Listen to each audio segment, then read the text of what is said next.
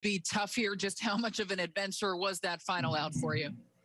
Yeah, an adventure. That's probably a good word for it. Yeah, tough one. Just, I mean, just glad to somehow catch it. What do you think of the job that Nestor Cortez has done for you, not only tonight, but really all season long in that versatile role?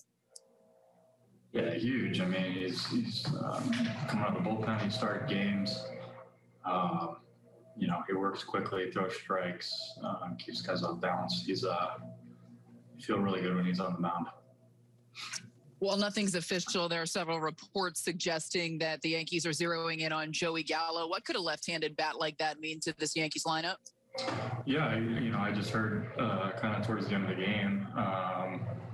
So I guess I really haven't thought about it too much, other than he's a great player, and I've heard nothing but good things about him. So, if it happens, I'll be really excited. Can you go next to Randy Miller?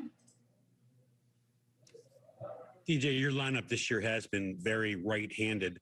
To get a lefty in there, is that something that you think is needed for you guys? I don't know. I like all the guys in our lineup, but, everyone's very talented.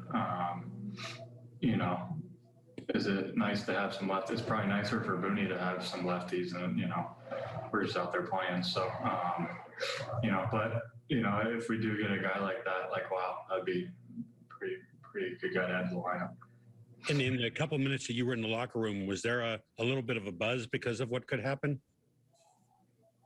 Yeah, I mean, we were just talking about it a little bit, it's on the bench. I mean, we didn't know if it was official or anything, or if it is yet. I don't even know. But, yeah, I mean, I would that'd be awesome if we could get a guy like that. I mean, that means a lot to us.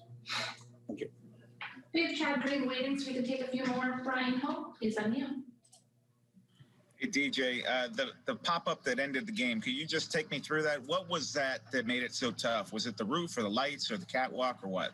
Yeah, I just, when the balls go that high here, you don't see them for a period of time, and you're just kind of hoping you're in the right spot. And,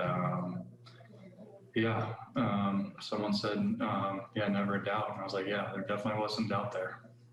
But glad to catch it.